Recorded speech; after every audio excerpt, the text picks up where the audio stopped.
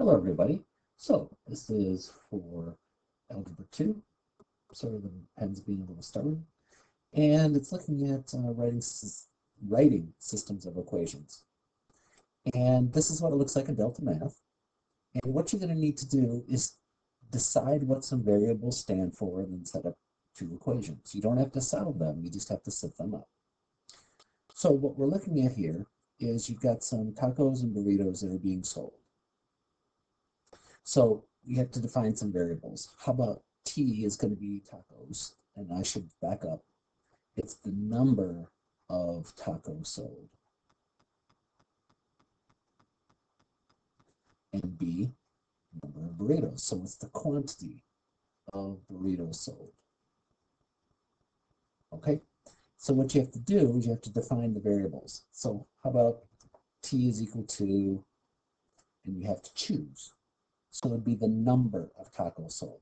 Notice, you guys, that it's not the price of either of those or the number of items sold or anything like that. Yet it's being very specific. So then B would be the quantity of burritos sold. Okay. So let's look at some of the data then that they give us. There was a total $790 that was brought in. So that would be total sales. There's $4.75 for a taco and $7.50 for a burrito. So tacos cost $4.75 and burritos cost $7.50. So I'm pulling information out. Okay, and what I'm writing here is nothing official. I mean, it's not, I was going to say official, but it's not like it's organized in any special way, other than I'm defining the variables and then pulling out the information that's useful. Now, from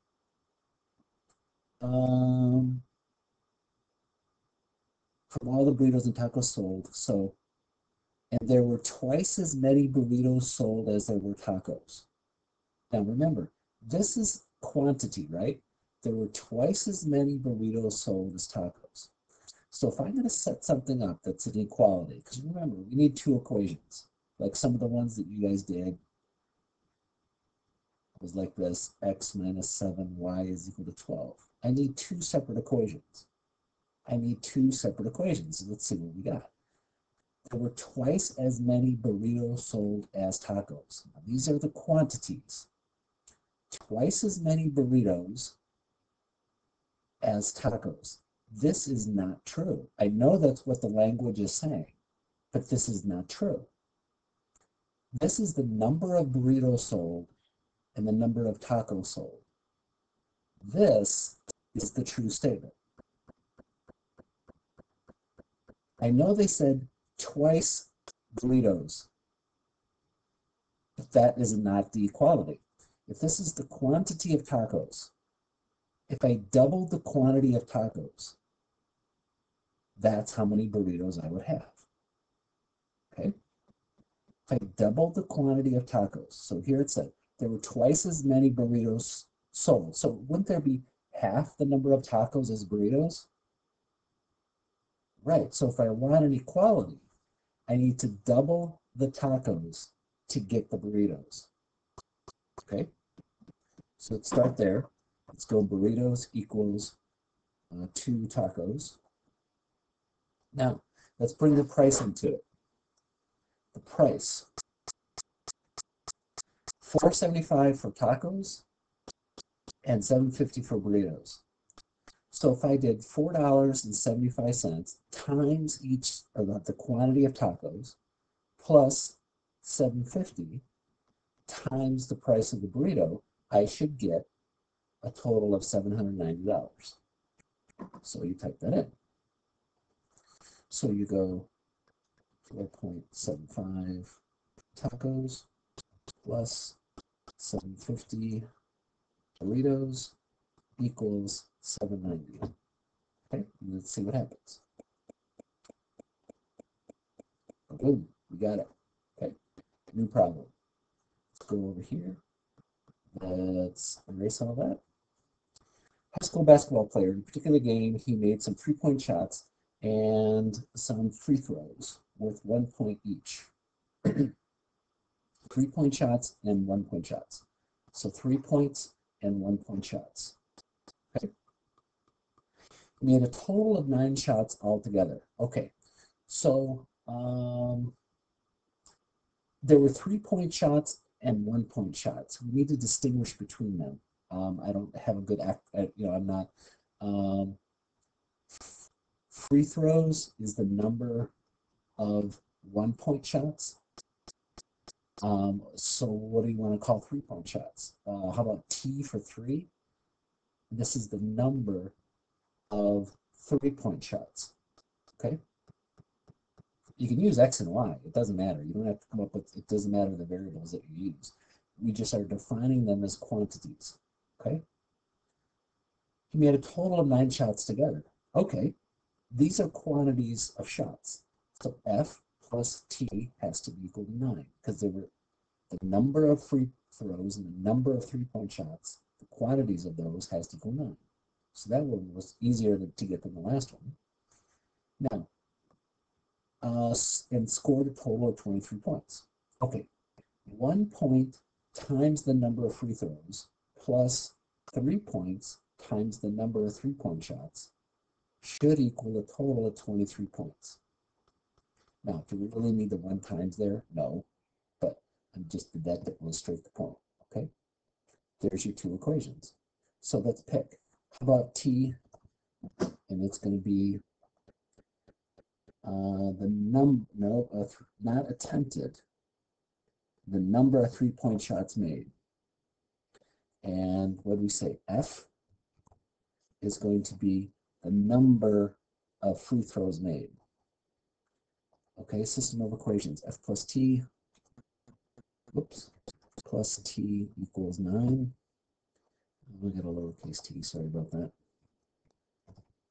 And let's see, it was 1 times F, so just F plus 3T equals 23. Okay. New problem. Let's clear this out. Okay, a law firm is going to designate associates and partners to a new big case, or a big new case. Sorry, I read it backwards, and my dyslexia kicked in.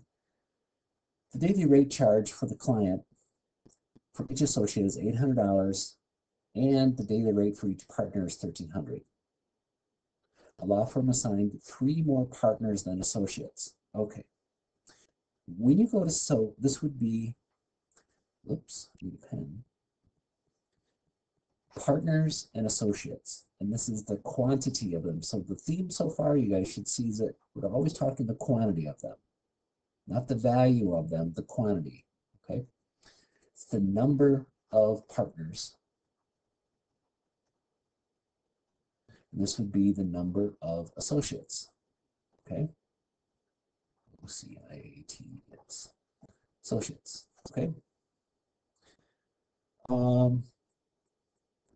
Daily rate charge, so $800 and $1,300. Oops, $800 for associates, is that right?